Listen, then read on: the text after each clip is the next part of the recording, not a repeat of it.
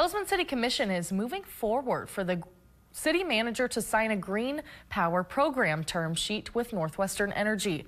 The program provides an option for utility customers to buy power from newly developed renewable energy sources throughout a special rate on their utility bill.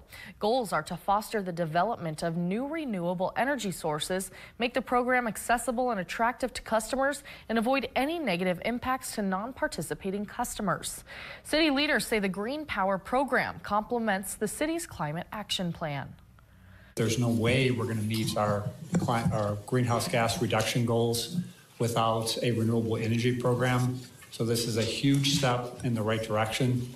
The next step is constituent engagement now until early next year to inform the community and advance the adoption of the program.